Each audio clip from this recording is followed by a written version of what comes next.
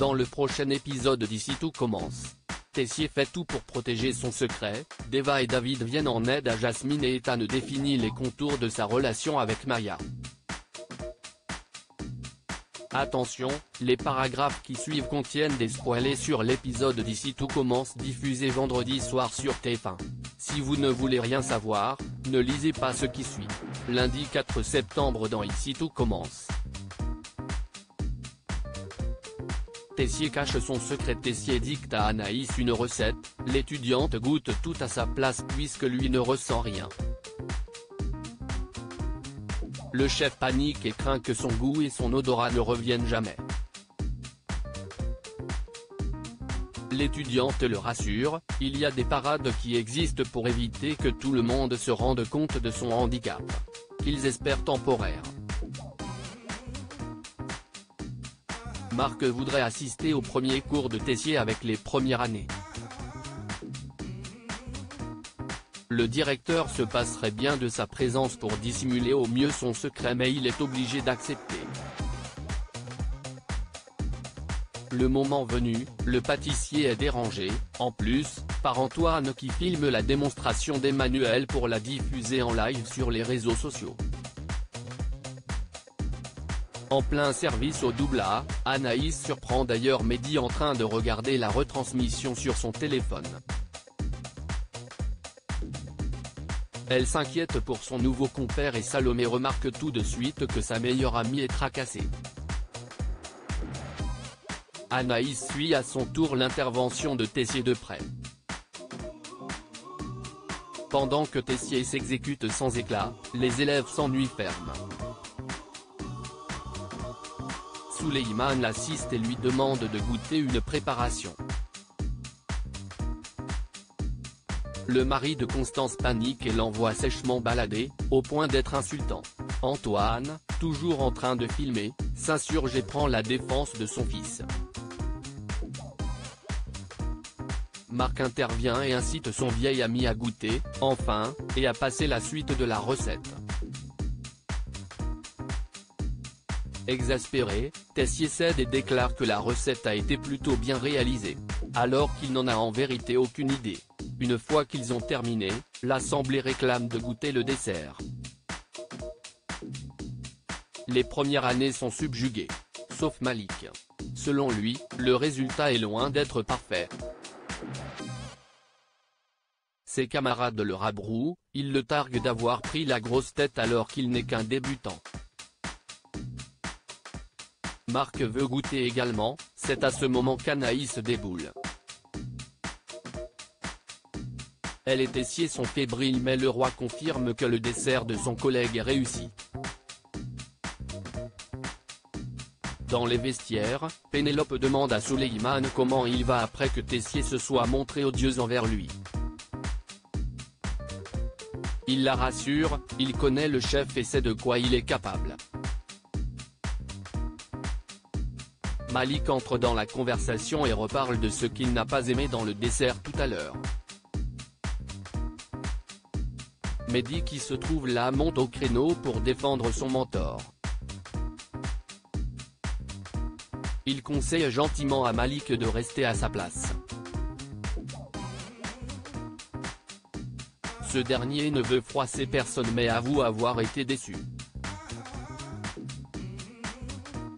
Souleymane ajoute qu'il n'irait pas jusque-là mais qu'il reconnaît ne pas avoir trouvé Tessier dans son assiette aujourd'hui. Le directeur redoute en effet d'avoir été démasqué par Marc mais que celui-ci n'a rien dit devant tout le monde. Anaïs n'est pas certaine de cela. Puis, Antoine arrive et leur apporte une mauvaise nouvelle, Zacharie s'est blessé au bras. Tessier va donc devoir enseigner à sa place pendant un mois. Il devient livide. Ethan et Maya mettent les choses au clair. Ethan retrouve Maya et Tom dans les couloirs de l'institut. Il salue normalement celui-ci puis dépose un baiser gêné sur la joue de celle-ci. Ethan leur assure qu'il ne va pas les lâcher et les aider à s'entraîner en permanence. Maya file dans les vestiaires, elle n'en revient toujours pas d'être ici. Carla est présente et commence à observer leurs camarades masculins. Elle remarque d'ailleurs Ethan et s'empresse de se présenter à lui. Ce qui n'échappe pas à Maya, qui s'est rapprochée de ce dernier depuis plusieurs semaines. Dans l'après-midi, Carla reparle d'Ethan avec Bérénice. Elle répète qu'elle trouve le fils d'Annabelle charmant et va passer à la vitesse supérieure.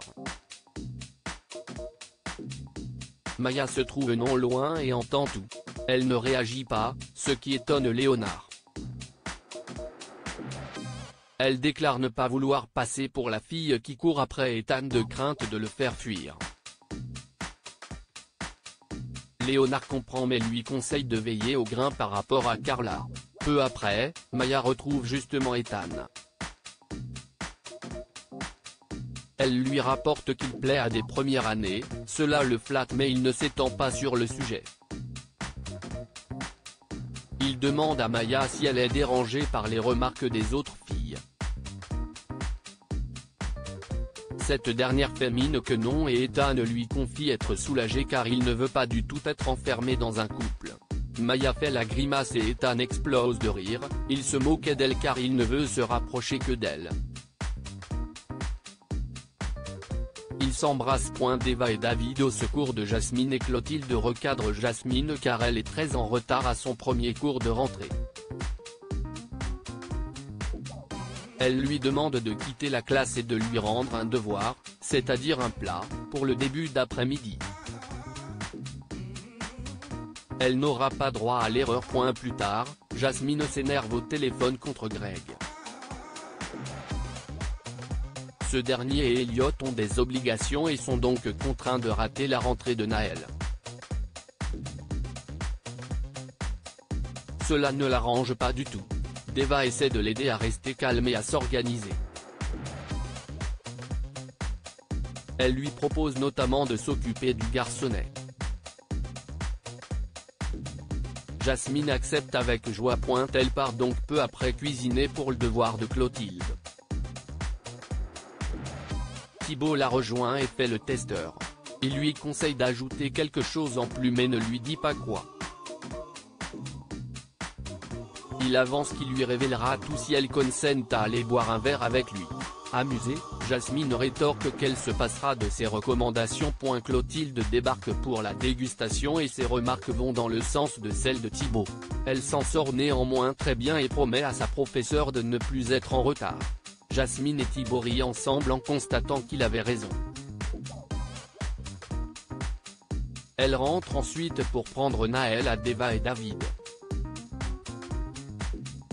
Ceux-ci sont épuisés mais Naël est endormi. Jasmine les remercie grandement et Eva propose déjà de garder le bébé à d'autres occasions. Au grand dam de David. Elle est reconnaissante envers ses camarades.